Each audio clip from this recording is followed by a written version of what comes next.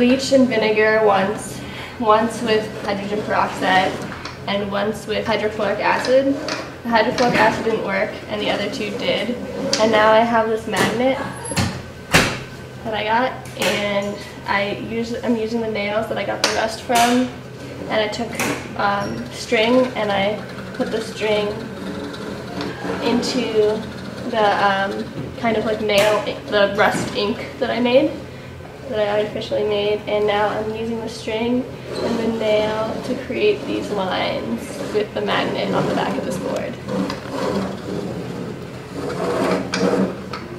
Well, they asked me to make a drawing instrument, so I'm just trying to make like a tool that I could, because I really got interested in like the rust part of it.